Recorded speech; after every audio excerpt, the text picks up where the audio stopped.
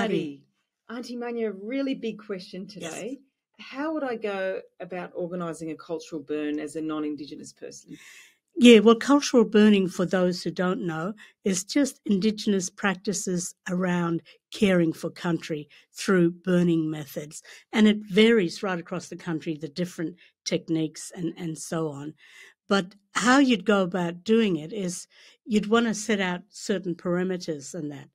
Well, firstly, as an ally, I just want to find out as much as I can about cultural burning. And there's been a massively renewed interest in this practice, given, you know, the damage of the fires and non-Indigenous people way of approaching fire. And as Aunty Munya said, cultural burning traditional way is much more about looking after plants, looking after country, and slow, cool burns at the right times.